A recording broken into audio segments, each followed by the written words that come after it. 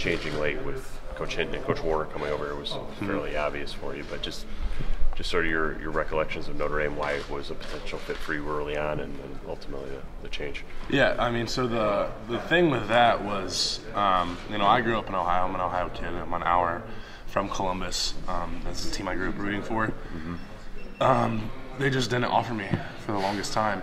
So, I mean, that was kind of a tough pill to swallow for a while, but I just kind of had to move on to my next choice, and that was Notre Dame.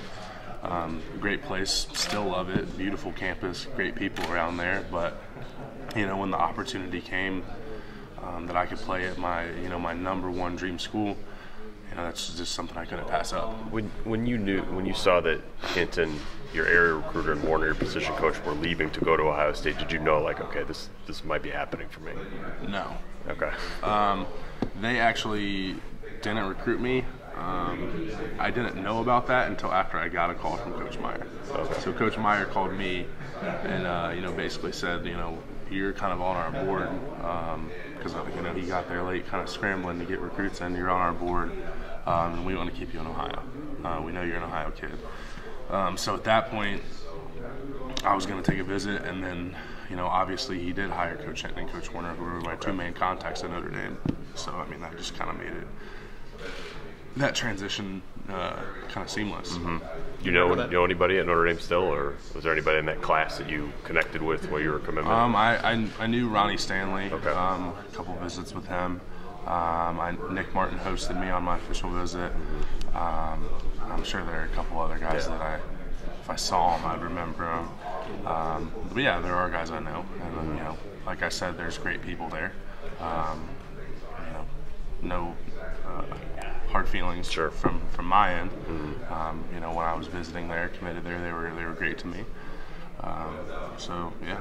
Cool. Do you remember that moment when Urban first called? I mean, did you know he was going to be calling? I actually did not answer the phone because it was an unknown number. I didn't know the area code, so I just didn't answer it.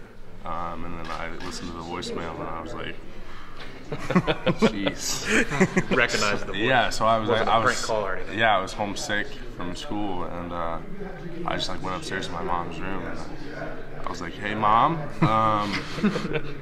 Urban Meyer just called me," and she was like, "Well, did you call him back?" I was like, "Not yet." So then I called him back and talked to him.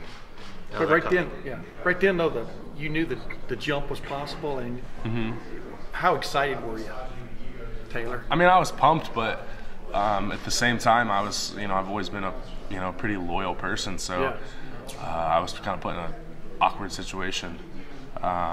So, I mean, I was probably kind of resistant at first, like, well, I don't know if I should come visit. I've been committed here for so long.